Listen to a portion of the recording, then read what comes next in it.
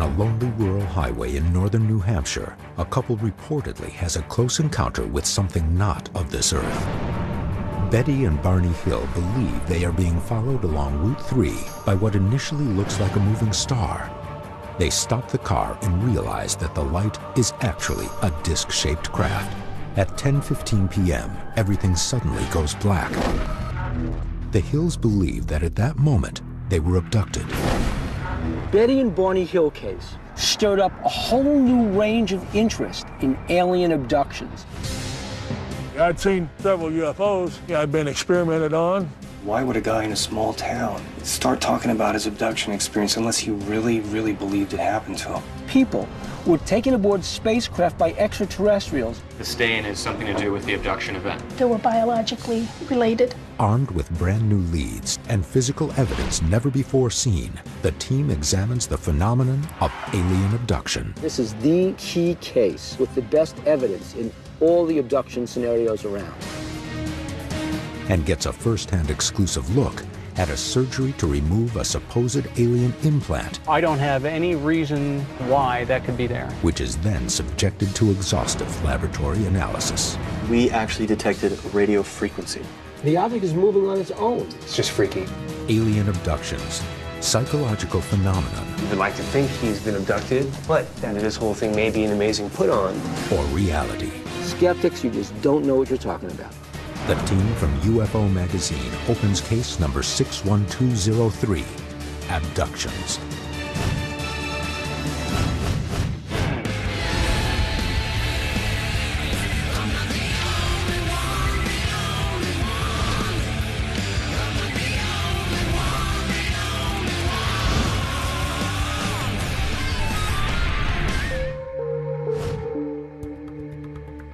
Why is it that people think of that image whenever they hear the word aliens? You know, the big eyes and the big head. I mean, how do we even know what aliens really look like? That was an idealization of the image that Betty and Barney Hill first talked about when they drew that image after their abduction in 1961 in New Hampshire. And that began the whole ball of wax in the United States of America. When you look at the 1950s, that golden age of UFO contact, they all call themselves contactees. But in the Betty and Barney Hill case, contactees become abductees.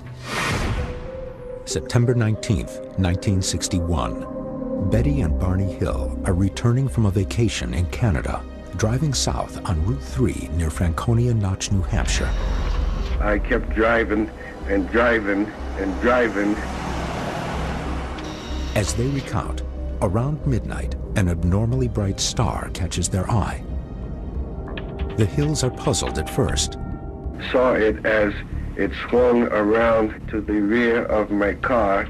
And then became terrified. It is there, it's right above us, Betty. Look. They realize the light in the sky seems to be following them. I was hurrying to get away. What they first believed to be nothing more than a bright star becomes to Barney's eyes a hovering craft 80 feet wide with a double row of windows. And I made a turn. The disc reportedly follows them, flying directly over the car. And I don't know why I had to make that turn. And I was lost. And suddenly, all the Hills remember next is continuing their drive south on Route 3. To their astonishment, they've somehow lost hours of time. Even though they consciously remembered aspects of the entire incident, they didn't remember what happened in the missing time they experienced between the time they saw the spaceship and the time they were in their car driving back to their house. As will later be recounted in the best-selling book Interrupted Journey, which introduced the Hills case to the world. Under hypnosis, they both reportedly remembered struggling against small figures or humanoids. They assert that the aliens appeared to regard the Hills as laboratory specimens. One of the most important aspects of the Hills case is their claim that their abduction left behind physical evidence. Guys, if you can get up to New Hampshire, we could reopen this case, and if you can get any evidence out of it, I know just the laboratories to analyze it. All of you do your respective jobs. Let's pack our bags and get off to New Hampshire.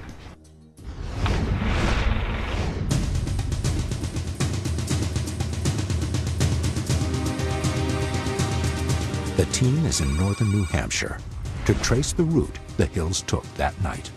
You can't study UFOs without seriously pondering the possibility that they will interact with us and therefore can't expunge the abduction phenomenon.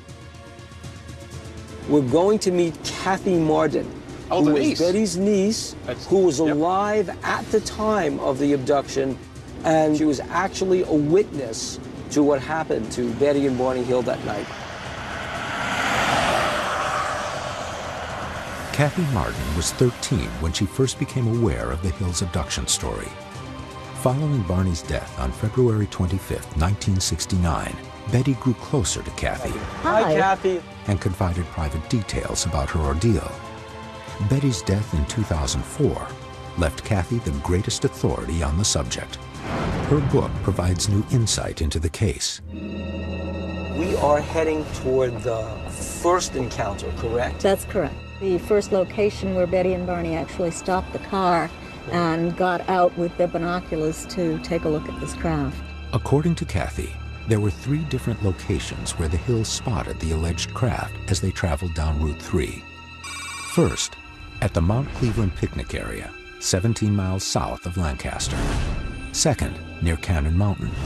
And finally, at a lake 1 mile south of Indian Head, where they stopped the car and were reportedly abducted.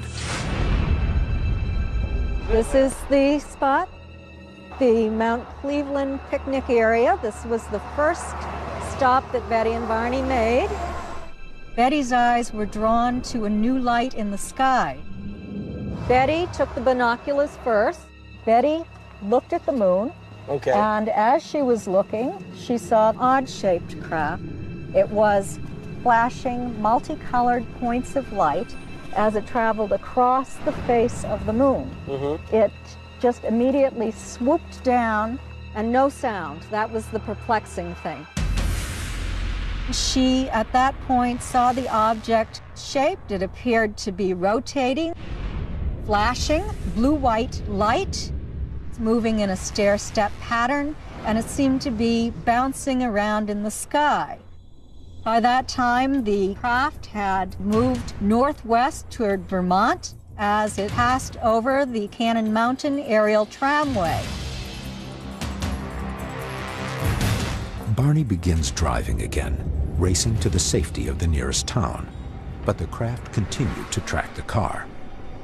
The craft shifted ahead, stopped, and descended to within about 100 feet of their vehicle, causing Barney to stop the car in the middle of the highway.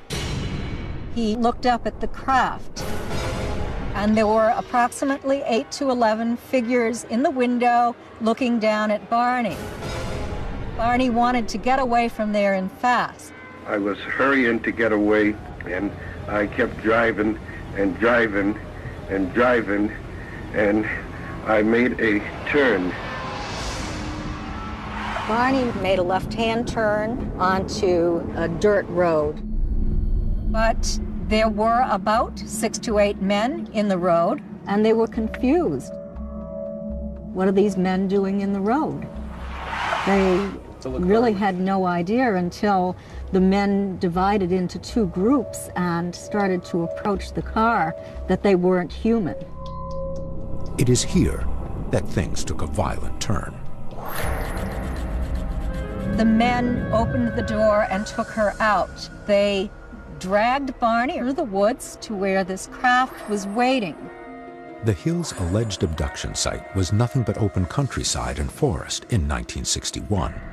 This was the key moment in which they seem to have crossed from frightened travelers along a dark road at night to actual abductees and subjects of creatures from another planet. They were brought here from the road. That's correct. And then taken aboard the ship here. Under hypnosis, they both revealed that they were taken up a ramp. Betty engaged in a struggle with these men, and this is where her dress was torn. Betty was taken on board the craft. Barney was taken to a room ahead of her. At which point, they were subjected to various sets of medical experiments. Medical experiments and specimens were taken from their bodies. According to her account, Betty asked the alien entity where it came from, and was shown a three-dimensional map of stars connected by a variety of lines. Incredibly, during a hypnosis session over 6 months later, Betty was able to accurately recreate this star map. After the experiments were complete, the Hills alleged they were led back to the car. Barney was taken down a path to the vehicle. Betty was escorted by the leader down to the vehicle and watched the craft leave.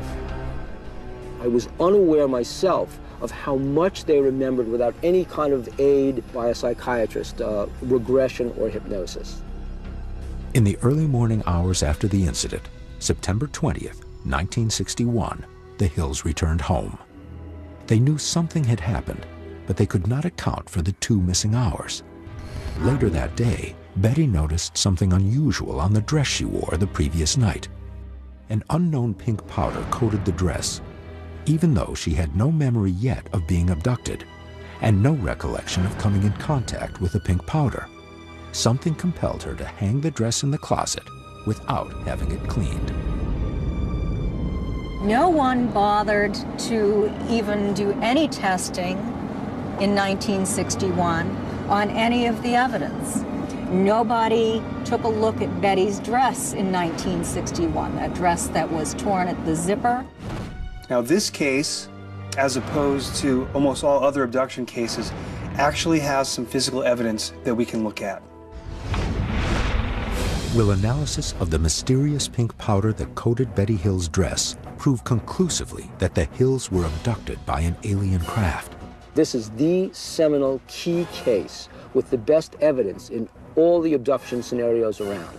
The team analyzes a 4-inch by 2-inch sample of the dress to see if traces of pink powder remain. Skeptics, you just don't know what you're talking about. The Hills abduction entered popular culture first through the 1966 book, Interrupted Journey. The book became a bestseller when Look magazine serialized the story in its October 4th and 18th issues that same year. As he stared downward, he seemed very impersonal, and I suddenly felt like a tiny bug waiting to be snatched, like I was some sort of specimen, and it was the eeriest feeling. In 1975, the book was made into The UFO Incident, a television movie starring James Earl Jones. Coming closer. It is not. It is not coming closer. Just way up there. Betty, what are you trying to make me believe? What are our criteria for alien abduction? According to the people who study this, the abductee has to be taken against his or her will. 2, the aliens have to transport the abductee somewhere, usually to a quote-unquote mothership. Finally, the person is returned to wherever the person has experienced some missing time, like Betty and Barney Hill. To me, the problem is you get various people making these claims that they've been abducted, and the media tends to pick up on these things. And then it publishes this, which sort of propagates the myth of what the little green men should look like and what the saucers should look like. People read that, and people have their own experiences, and they tend to fit it to that, and it seems to be kind of a vicious cycle that propagates the myth. Although thousands of UFO abductions have been reported, the vast majority of cases have been dismissed as bogus. But the Betty and Barney Hill case has, to this day, remained an open mystery. According to the team, there is something quite different about this case. Real physical evidence was left behind. There were highly polished spots on the trunk of the vehicle. There were large, shiny spots on the trunk of the car. About the size of silver dollars. Fortunately, we also had a neighbor who was a physicist, and he recommended that Betty take a compass out around the car to see how the needle of the compass would react. Just got the compass anywhere near them. The compass kept just spinning around and around and around. You would place the compass anywhere other than on the spots. It would just flop down. Betty Hill's story is that there was some sort of physical scuffle during the course of the episode. So then you ask the question, well, what does the dress look like? The dress is physically damaged. The zipper is torn off. Some of the fabric is actually dislocated. There are contaminants on the fabric, stains all over. If extraterrestrials left something on her fabric, would that still show up? It's been 40 years, so there will be a certain amount of deterioration or decay of any samples that are on there. The substance involved is a powdery pink substance on Betty's dress. What could it be? Is it an actual substance excreted by an alien? Or was it something that was on the ship that she rubbed against? Could be proteins or enzymes. And how would you know if something is extraterrestrial? We're just looking for anomalies. Betty Hill's niece has agreed to turn over 2 samples of the dress to the team for testing, a control sample and a contaminated sample. Dr. Ted Ackworth brings the samples to Phyllis Budinger, a highly respected chemical analyst with decades of experience with British Petroleum. She analyzes the dress, looking for any trace of the mysterious pink powder and any other anomalies in the fabric. What do we have here? A clipping from the left sleeve of Betty's dress, and this is the control. It retains the original color of the dress. The hypothesis is that the stain is something to do with the abduction event. Yes, the dress material was stained. There's very, very little of this material on the control sample. So this tells me that whatever's on there came from an external source. It absolutely did not come from Betty. Potentially having some sort of residual material or... It might be. First, she looked at it under a microscope to get a high magnification view of it. You're going to see that compared to the control, the stain swab has a less ordered weave, and there's more spaces between the knit rows. Mm-hmm. Yeah, I see the greater spacing between the knit rows. Yeah, on and the contaminated if sample. you look closely, it's been disturbed. Through microscopic analysis, Phyllis has detected areas of unusual strain and distress in the fabric of Betty's dress. The fabric clearly is mechanically dislocated compared to the control sample.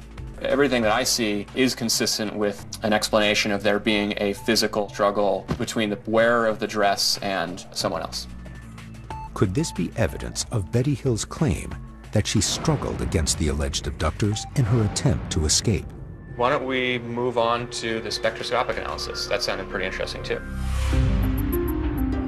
Infrared is a very, very powerful technique. It's used for molecular structure identification. Each infrared spectrum of a molecule is unique. In spectrum analysis, a beam of infrared light goes through each molecule and produces a unique wavelength that acts like a chemical fingerprint. To get an accurate identification of the dress's contaminants, Phyllis extracts some of the unknown residue from the sample. And these are the results, and what it does is enhances the bands. It looks like there are at least 2 kinds of contaminants on the fabric. One is a protein-based material, the other is a fat material. Both are common. You find them everywhere. So we found that the dress is contaminated, and those contaminants are common. We got a better sense of exactly what the contaminant was on the fabric. I can't tell whether they were human or not, but they were biologically probably related. The physical evidence is consistent with the story, but it does not say that that something or someone else was an alien or a human or anything else. So it's inconclusive.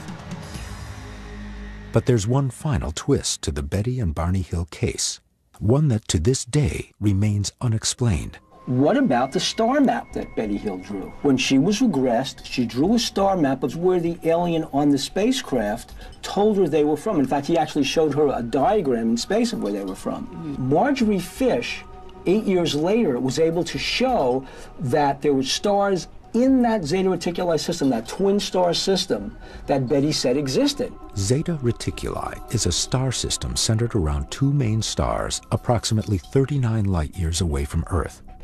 Astronomers did not map this system until 1972.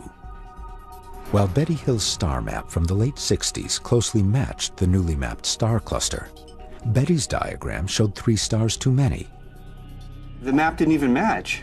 But in 1972, when we had the technology to see that sector of space, what did we find out? The exact same 3 stars that Betty Hill said were there, and it became an exact match. Really? How could Betty Hill have identified the exact location of that star system and the exact configuration of those stars. She identified it, she drew it, she diagrammed it before we even had the technology.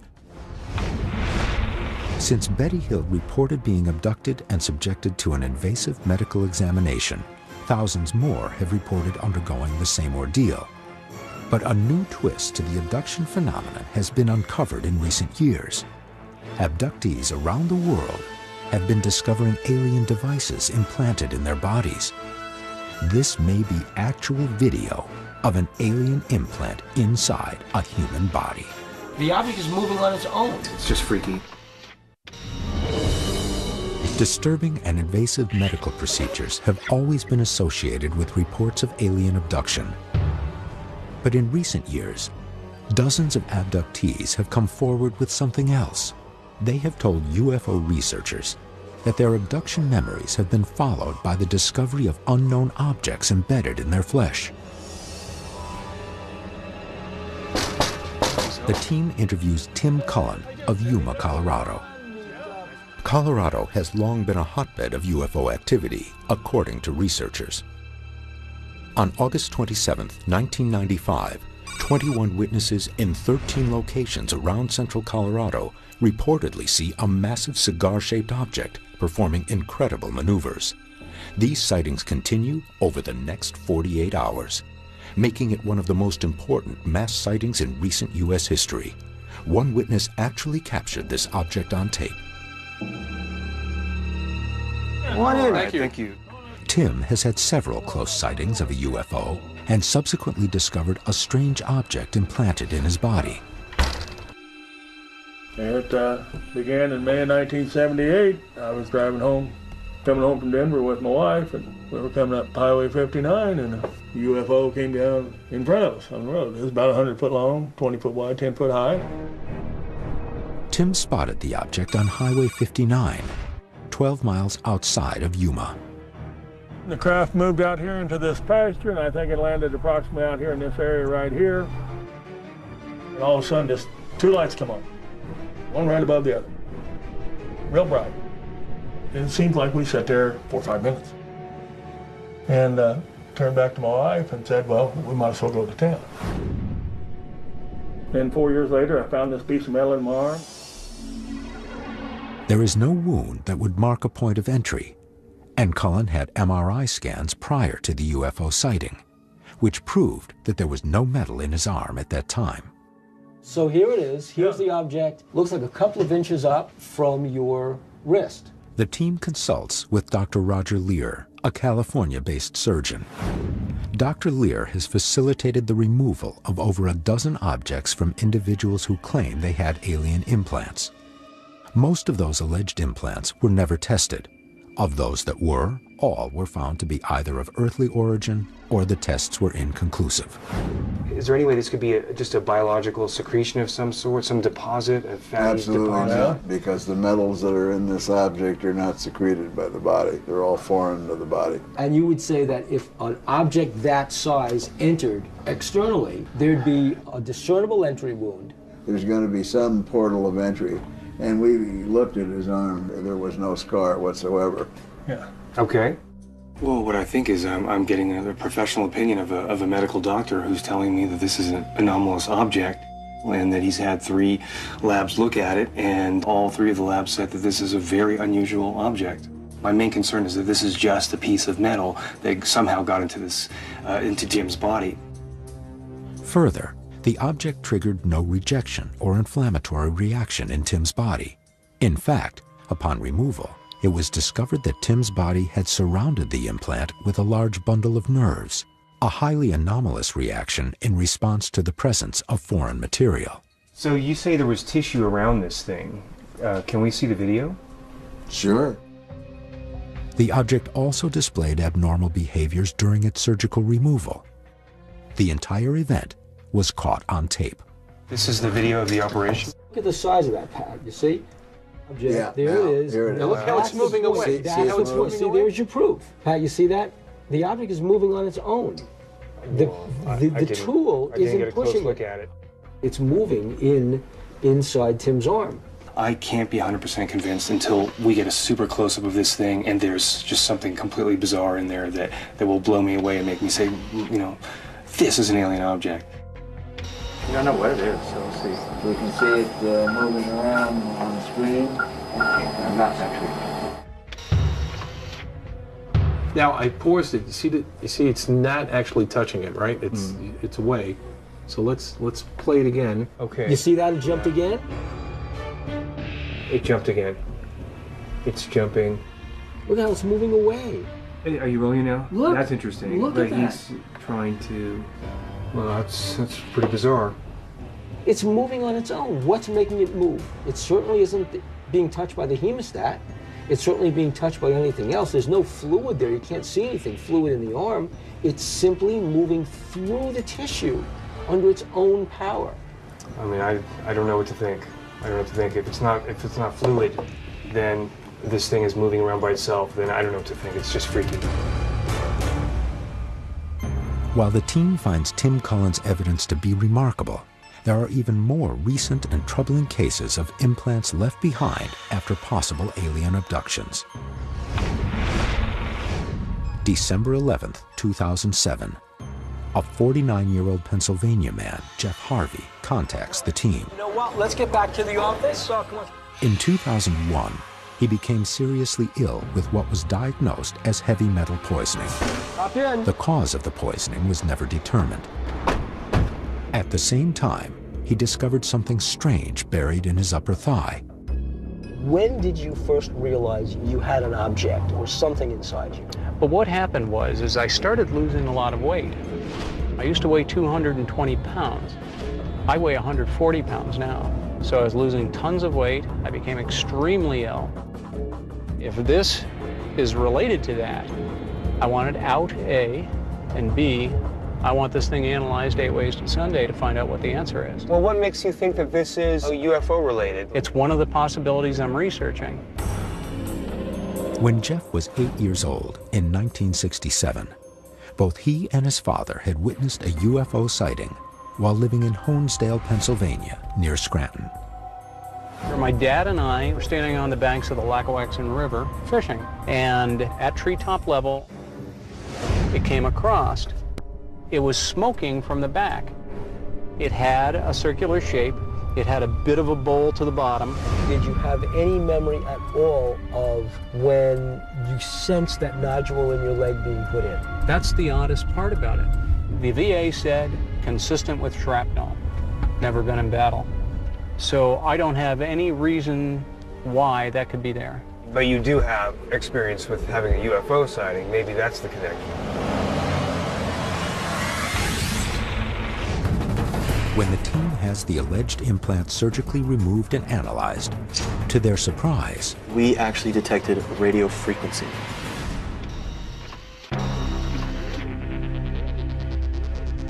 the team takes Jeff to Dr. Lear's medical examination room in Thousand Oaks, California, for pre-surgery testing on the alleged alien implant. Look for some radioactivity, electromagnetic fields, and things of that nature. So come on right on in. Very good.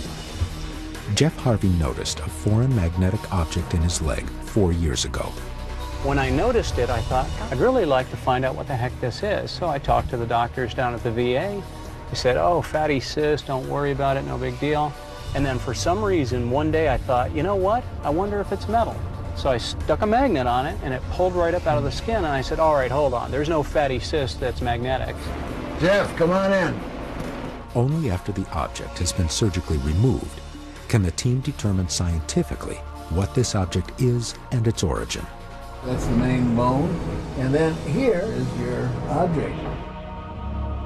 The unknown object feels like a small pellet, slightly bigger than a BB, buried 3 to 4 millimeters under the skin of Jeff's upper right thigh.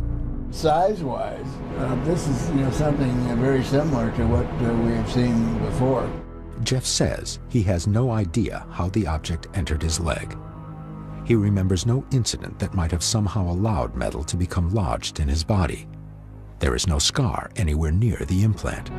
Are the other ones you've removed as close to the skin as this one?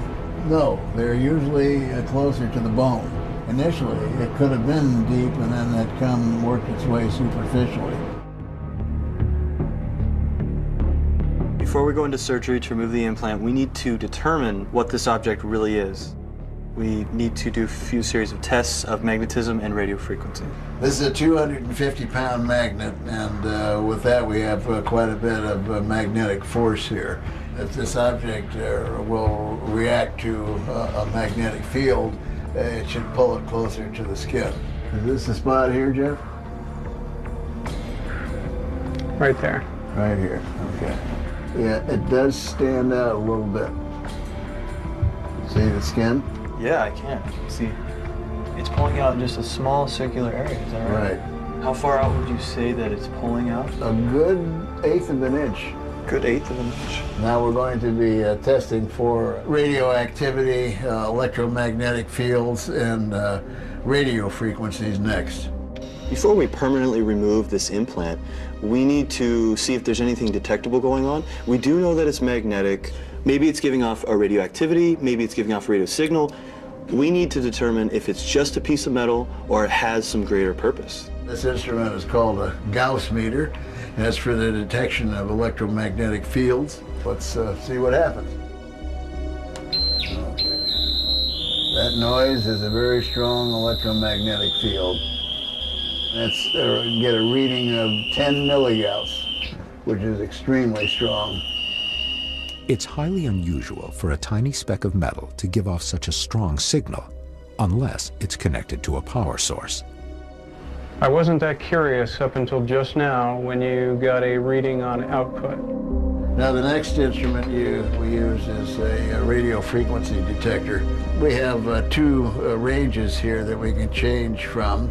One is the gigahertz range and the other is the megahertz range. Dr. Lear is sweeping a wide range of possible radio frequencies, from the bottom of the megahertz range and continuing upward to the top of the gigahertz range. Megahertz is the wavelength used by television and FM radio stations. Gigahertz is much higher, used for microwave ovens and cell phones, among other applications. It is emitting a radio frequency. It looks to be like about 59.125254 gigahertz. This is the megahertz range now, which is a 35.893, and this is megahertz. The megahertz reading fell under a VHF band. The VHF band is used by satellite radio and terrestrial communication, which is used by the government as well as the consumers. Well, I think we've learned something today, and we'll wait for tomorrow to have it in our hand. The evidence that we were able to test was pretty interesting, actually. We came out with the reading of 10 milligauss and also a radio frequency of 35 megahertz and 59 gigahertz. 35 megahertz is VHF, and that's radio, FM radio, or Right. television. Good chance there's a lot of background radiation around. It might have picked that up. But the other one, 59 gigahertz. 59 gigahertz. That's extremely high frequency. Those are the radio frequencies that radio astronomers use to detect radio frequencies coming in from outer space. Why would an object under someone's skin be generating that kind of frequency? One is that the thing is sending a signal at a frequency that does travel pretty far. Two is that it's kind of also a homing beacon. These readings are not particularly magnitude-wise very powerful, so it could be just part of the ambient environment in space where you took your readings. It's basically it's pretty inconclusive until we can get that implant out and do some further testing. So here we are, Jeff, at the surgical suite. The systems are all ready. The surgical suite is ready to go, and I'm looking forward to seeing what we pull out. Before the operation, the medical team extracts blood from Jeff, so the object can be stored in the same fluid it was once immersed in. Okay, you're all set. All right, thank you. Actually, the first part, I want everyone to back up a little because I really have to find this thing. Dr. John Matriciano, a general surgeon practicing in Thousand Oaks, California, is conducting the operation. There we see it. There we go. Finally. Yeah. I'm going to use the local anesthesia. Now we're going right to this spot we marked before. So we're going to So I'll make a little nick with the skin.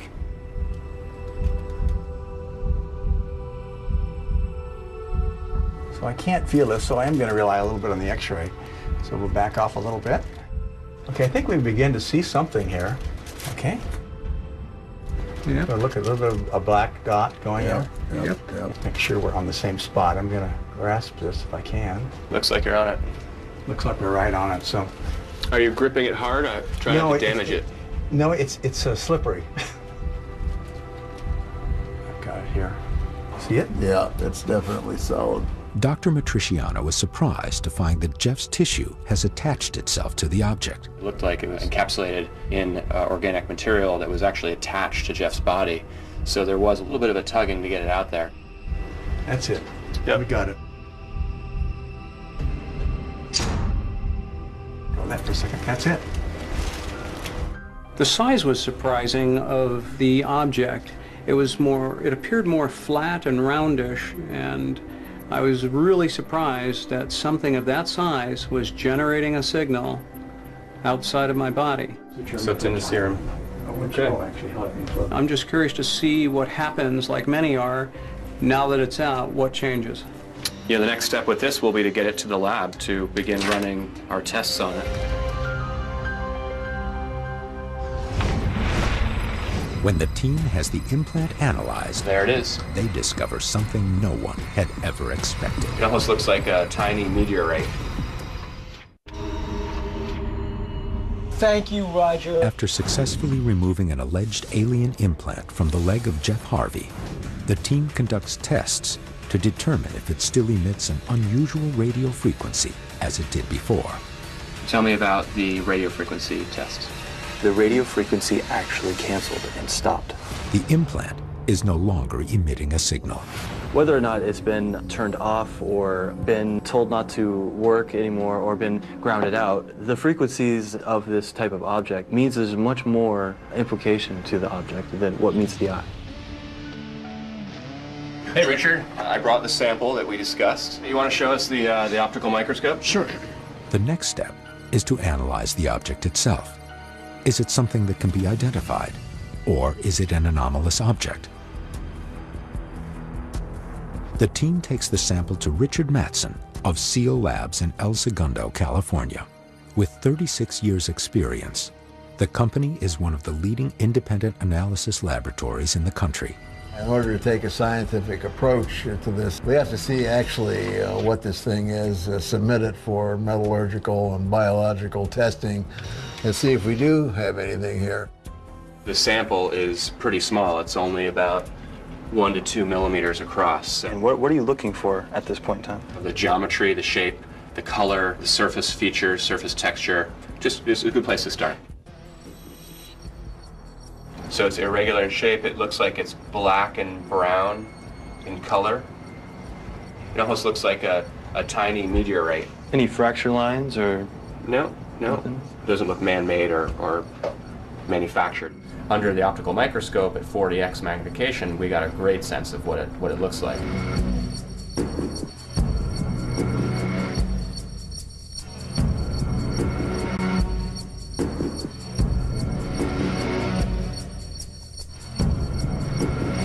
The object has two distinct areas, a light inner layer and a dark outer shell. I do look at the outside surface, and it did appear to be blackened or charred, if you want to say. You could be looking at rust. Yeah, it's true. Oxidation. Yeah. But a closer look reveals a third area, an unusual protrusion on the object. It appears to be something that's dried, gel-like. That we're calling the fin, because it kind of looks like a fin coming off the side. And I'm very curious to know, what's this made of? So this is a scanning electron microscope. Right here we have an electron source which shoots electrons down vertically at the sample. We can scan the sample in X and Y. We can get X-ray diffraction, which will give us the information about the elements that are in the sample. It's a nice piece of equipment. Yeah, it is. There it is. Can we get the X-ray off of this sort of fin-like material? Sure.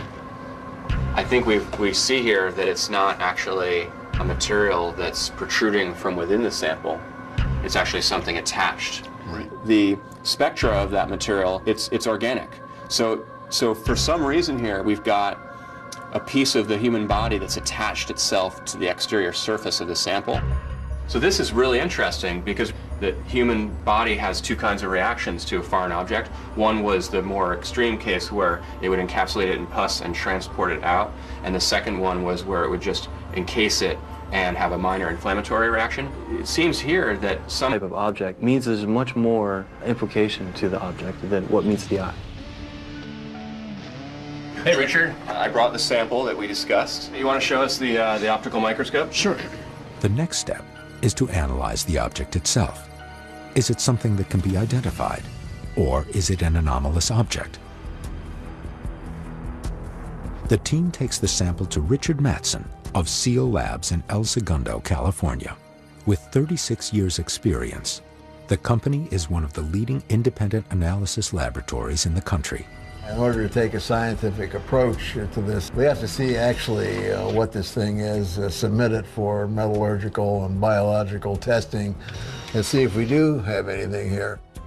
The sample is pretty small. It's only about 1 to 2 millimeters across. And what are you looking for at this point in time? The geometry, the shape, the color, the surface features, surface texture. Just it's a good place to start. So it's irregular in shape. It looks like it's black and brown in color.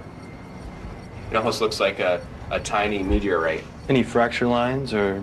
No. Nothing? It doesn't look man-made or manufactured.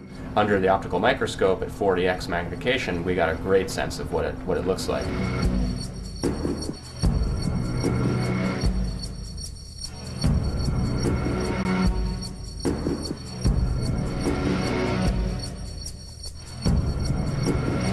The object has two distinct areas, a light inner layer and a dark outer shell. I do look at the outside surface, and it did appear to be blackened or charred, if you want to say. You could be looking at rust. Yeah, it's true. Oxidation. Yeah. But a closer look reveals a third area, an unusual protrusion on the object. It appears to be something that's dried, gel-like. That we're calling the fin, because it kind of looks like a fin coming off the side. And I'm very curious to know, what's this made of? So this is a scanning electron microscope. Right here we have an electron source. It shoots electrons down vertically at the sample. We can scan the sample in X and Y. We can get X-ray diffraction, which will give us the information about the elements that are in the sample. It's a nice piece of equipment. Yeah, it is. There it is. Can we get the X-ray off of this sort of fin-like material? Sure. I think we see here that it's not actually a material that's protruding from within the sample. It's actually something attached. Right. The spectra of that material, it's organic. So for some reason here, we've got a piece of the human body that's attached itself to the exterior surface of the sample. So this is really interesting because the human body has two kinds of the skin. Is this the spot here, Jeff? Right there. Right here, okay. Yeah, it does stand out a little bit. See the skin? Yeah, I can. See, it's pulling out just a small circular area, is that right? Right. How far out would you say that it's pulling out? A good 1/8 of an inch. Good 1/8 of an inch. Now we're going to be testing for radioactivity, electromagnetic fields, and radio frequencies next. Before we permanently remove this implant, we need to see if there's anything detectable going on. We do know that it's magnetic. Maybe it's giving off a radioactivity, maybe it's giving off a radio signal. We need to determine if it's just a piece of metal or it has some greater purpose. This instrument is called a Gauss meter, and it's for the detection of electromagnetic fields. Let's see what happens. Okay. That noise is a very strong electromagnetic field. Let's get a reading of 10 milligauss, which is extremely strong. It's highly unusual for a tiny speck of metal to give off such a strong signal, unless it's connected to a power source. I wasn't that curious up until just now when you got a reading on output. Now the next instrument we use is a radio frequency detector. We have two ranges here that we can change from. One is the gigahertz range and the other is the megahertz range. Dr. Lear is sweeping a wide range of possible radio frequencies, from the bottom of the megahertz range and continuing upward to the top of the gigahertz range. Megahertz is the wavelength used by television and FM radio stations. Gigahertz is much higher, used for microwave ovens and cell phones, among other applications. It is emitting a radio frequency. It looks to be like about 59.125254 gigahertz. This is the megahertz range now, which is 35.893, and this is megahertz. The megahertz reading fell under a VHF band. The VHF band is used by satellite radio and terrestrial communication, which is used by the government as well as the consumers. Well, I think we've learned something today, and we'll wait for tomorrow to have it in our hand. The evidence that we were able to test was pretty interesting, actually. We came out with the reading of 10 milligauss and also a radio frequency of 35 megahertz and 59 gigahertz. 35 megahertz is VHF, and that's radio, FM radio, or television. Good chance there's a lot of background radiation around. It might have picked that up. But the VHF band is used by satellite radio and terrestrial communication, which is used by the government as well as the consumers. Well, I think we've learned something today, and we'll wait for tomorrow to have it in our hand. The evidence that we were able to test was pretty interesting, actually. We came out with the reading of 10 milligauss and also a radio frequency of 35 megahertz and 59 gigahertz. 35 megahertz is VHF, and that's radio, FM radio, or television. Good chance there's a lot of background radiation around. It might have picked that up. But the other one, 59 gigahertz? 59 gigahertz. That's extremely high frequency. Those are the radio frequencies that radio astronomers use to detect radio frequencies coming in from outer space. Why would an object under someone's skin be generating that kind of frequency? One is that the thing is sending a signal at a frequency that does travel pretty far. Two is that it's kind of also a homing beacon.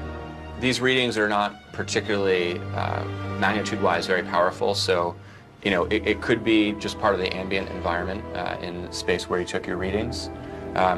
It's basically it's pretty inconclusive until we can get that implant out and do some further testing. So here we are, Jeff, at the surgical suite. The systems are all ready. The surgical suite is ready to go, and I'm looking forward to seeing what we pull out. Before the operation, the medical team extracts blood from Jeff, so the object can be stored in the same fluid it was once immersed in. Okay, you're all set. All right, thank you. Actually, the first part, I want everyone to back up a little because I really have to find this thing. Dr. John Matriciano, a general surgeon practicing in Thousand Oaks, California, is conducting the operation. There we see it. There we go. Finally. I'm going to use the local anesthesia. Now we're going right to the spot we marked before. So we're going in. So I'll make a little nick with the skin.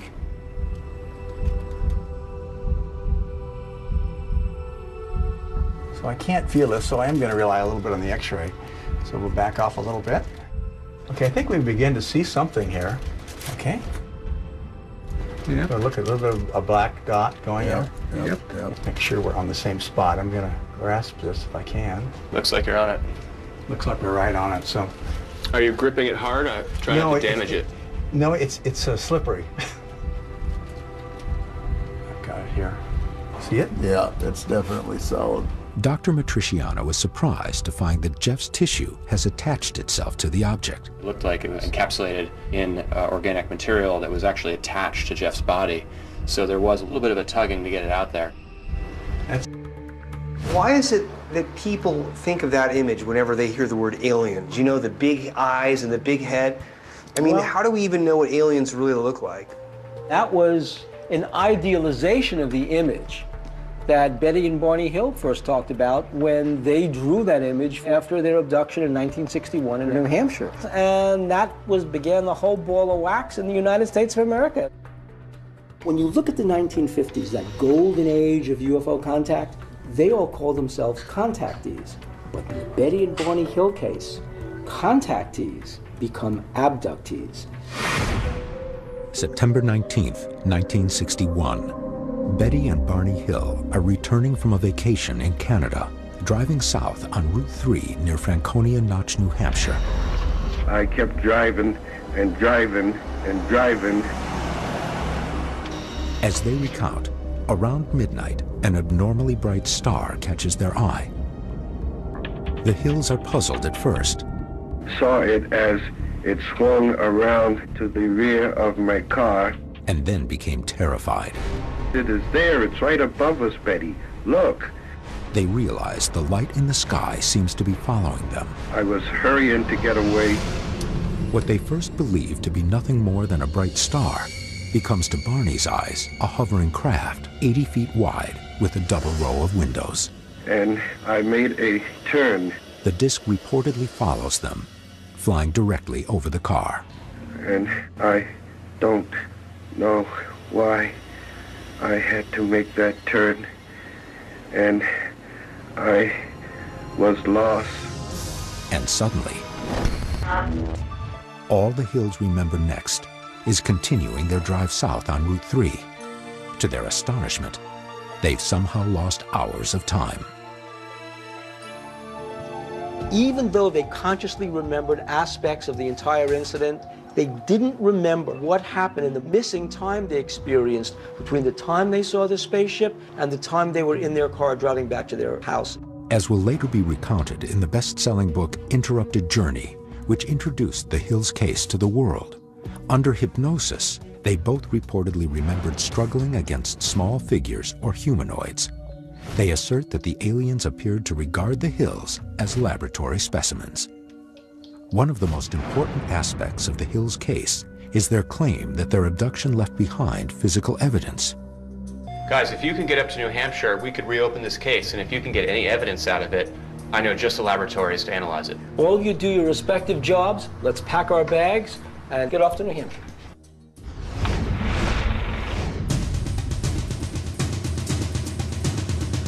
It propagates the myth. Although thousands of UFO abductions have been reported, the vast majority of cases have been dismissed as bogus.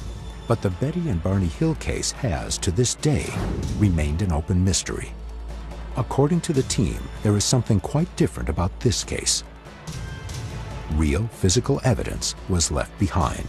There were highly polished spots on the trunk of the vehicle. There were large, shiny spots on the trunk of the car. About the size of silver dollars.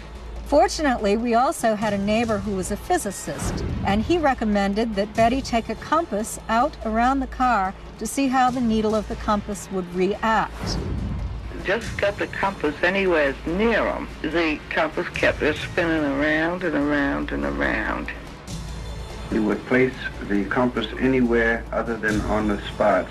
It would just flop down. Betty Hill's story is that there was some sort of physical scuffle during the course of the episode. So then you ask the question, well, what does the dress look like? The dress is physically damaged. The zipper is torn off. Some of the fabric is actually dislocated. There are contaminants on the fabric, stains all over. If extraterrestrials left something on her fabric, would that still show up? It's been 40 years, so there will be a certain amount of deterioration or decay of any samples that are on there. The substance involved is a powdery pink substance on Betty's dress.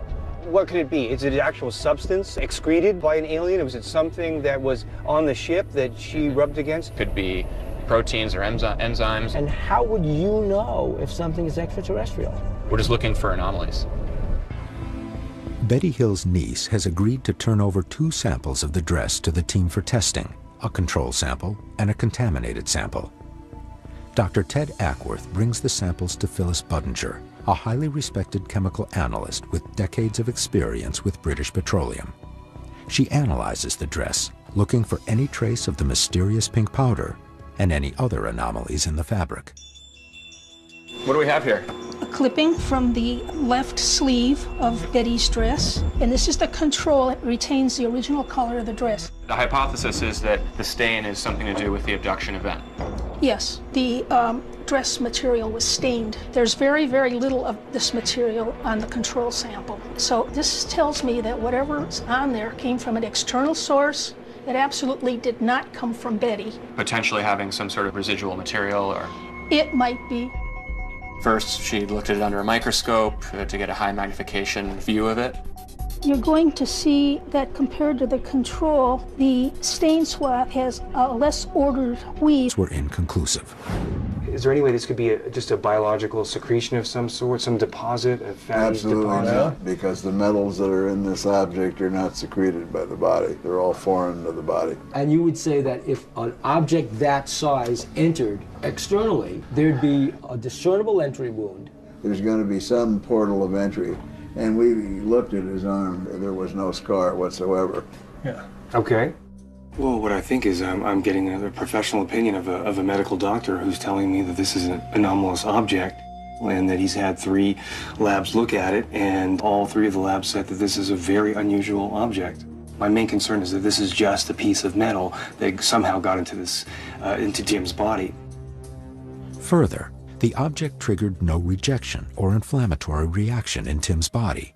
In fact, upon removal, it was discovered that Tim's body had surrounded the implant with a large bundle of nerves, a highly anomalous reaction in response to the presence of foreign material. So you say there was tissue around this thing. Can we see the video? Sure. The object also displayed abnormal behaviors during its surgical removal. The entire event was caught on tape. This is the video of the operation. Look at the size of that pad, you see? Object, Yeah, there it is. here it Now is. look how it's moving away. That's See how the it's point. moving See, away? there's your proof. Pat, you see that? The object is moving on its own. The tool I didn't isn't get a close pushing look it. at it. It's moving inside Tim's arm.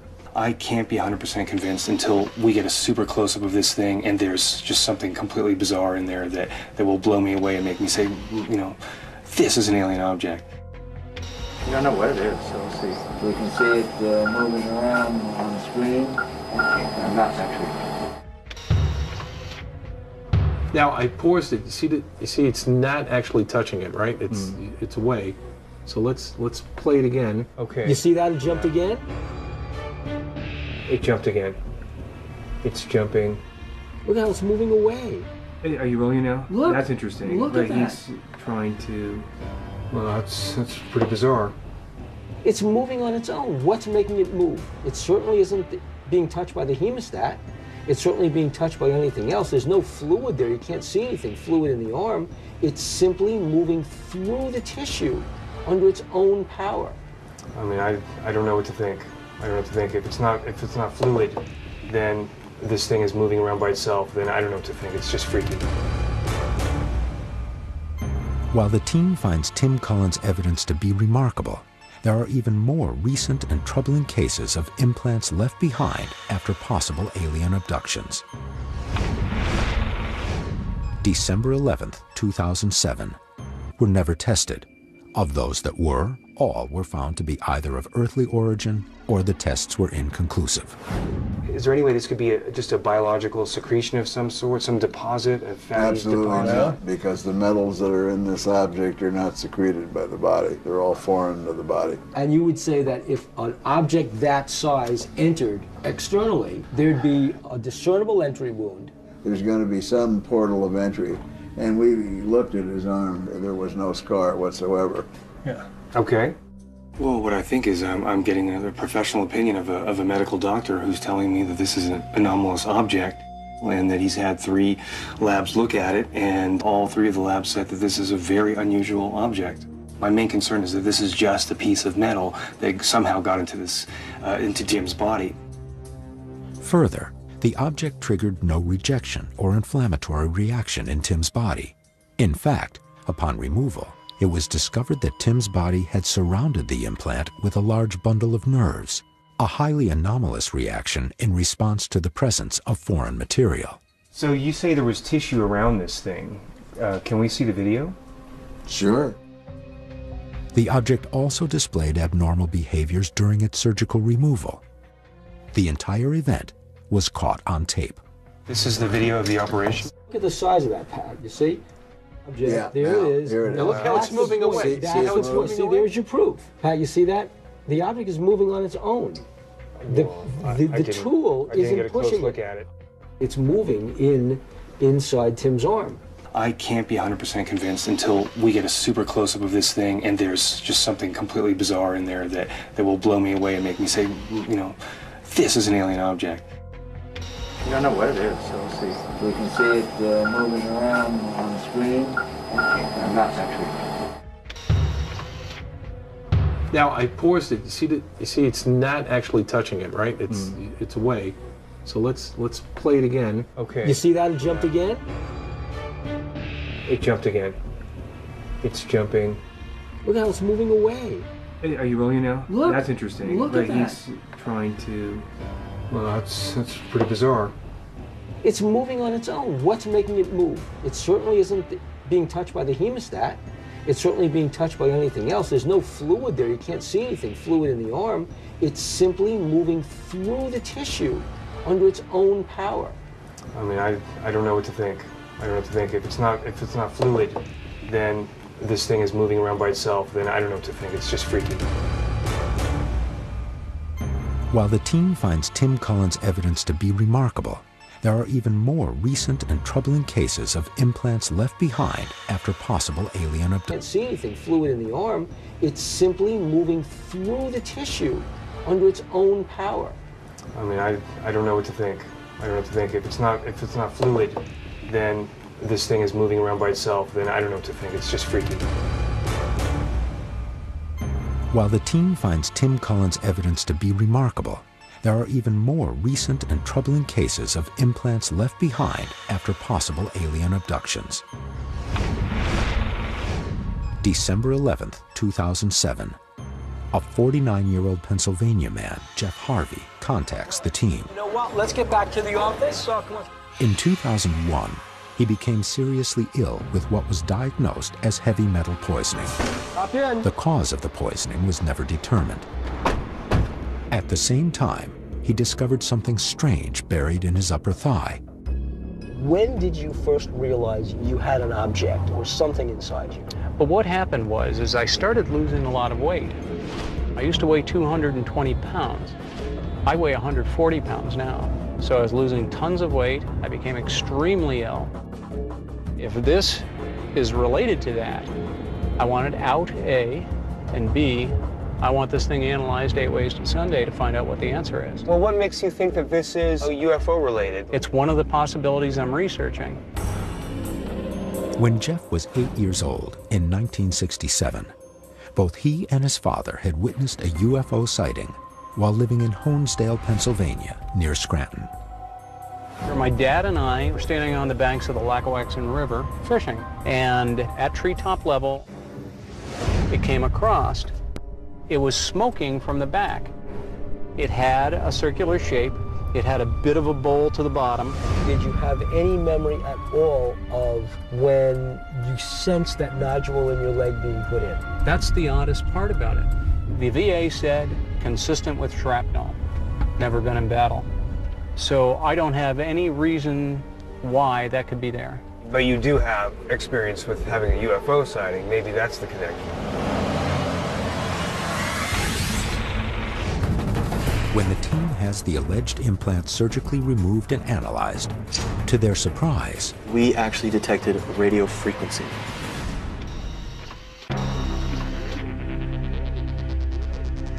the team takes Jeff to Dr. Lear's medical examination room in Thousand Oaks, California, for pre-surgery testing on the alleged alien implant. Look for some radioactivity, electromagnetic fields, and things of that nature. So come on right on in. Very good. Jeff Harvey noticed a foreign magnetic object in his leg 4 years ago. When I noticed it, I thought, I'd really like to find out. There was tissue around this thing.